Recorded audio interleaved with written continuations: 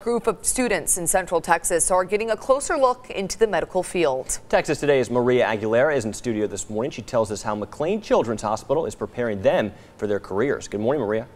Good morning, Heidi and Chris. Well, I met with a group of students who were selected out of 300 in Central Texas for a 5-day summer camp at McLane Children's Hospital. The goal is to get them the experience they need to see what it would be like to work in the field. And what better way to do that than with professionals?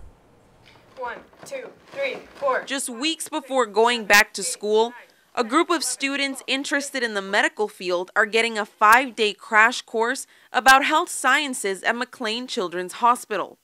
One of their lessons, CPR. Begin CPR. But that's not the only thing they're learning. Students shadow doctors and nurses in different areas depending on their interest. One of those students, Yashvi Reddy, travels daily from Austin for the experience ahead of her senior year. I felt really happy. I love kids. I absolutely love them, and I really want to become a medical professional. So connecting those two passions was really important to me. Other students like Gabby Cook, an upcoming junior from Belton, didn't travel quite as far. She says the hands-on experience they're all getting in such a short amount of time is invaluable. The children that I got to meet, they're all so wonderful, and all the people that I got to be involved with, the people that got accepted, they're all so nice, and everybody's just it's such a loving environment here.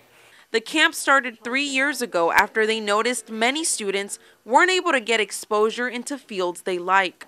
If we can open our doors and help these young kids gain an insight to what healthcare is really all about and inspire them to go into that direction, then I feel it's a win-win for everybody.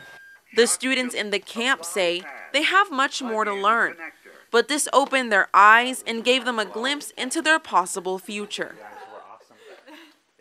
We're told they want to continue growing this camp in the next few years. If you'd like more information on how to get your child into the camp, we'll have more information on our website after the show. Heidi and Chris. All right, Maria, thank you so much.